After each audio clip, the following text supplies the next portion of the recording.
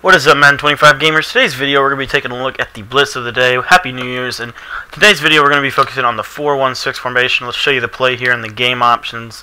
You can set it up in your audibles, but it comes to us from the sub 146. I think I'm on the wrong side here. Let me flip sides here. But basically we've been over it before, and you guys are going to see some stuff I was doing earlier in the years. Earlier this season, but I kind of want to revisit it mainly just because I found ways to make it a little better, kind of have a new take on it, so I think it's beneficial. So the sub 4-1-6 comes to us from the Carolina Panthers or Chicago Bears playbook. I think I'm actually in the Carolina Panthers, or excuse me, the Chicago Bears today. Hello world.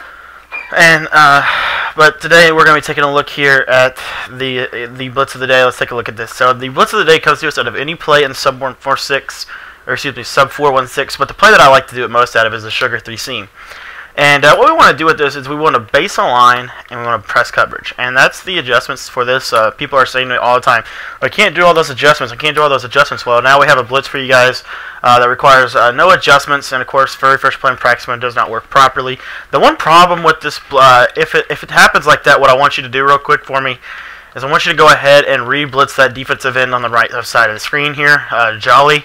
Just blitz him straight down, and now you see he's going to come in properly.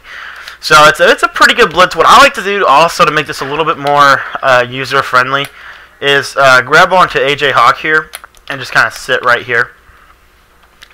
Just to kind of draw the attention, and you still can use it in the middle of the field. It's a really nice combination. So that's a sub 4-1-6, and that's our right edge pressure. Tomorrow we're going to be taking a look at left edge pressure. Also, guys, you can subscribe to the Blitz of the Day playlist. Hopefully, as soon as I can get that up, I hope to have it up today. If I don't have it up today, you will be able to check out that playlist I have for you tomorrow. It's got almost all the Blitz of the Day content we've done all season long. So enjoy that playlist and enjoy these Blitz of the Days this week. Thanks for watching. We'll see you tomorrow.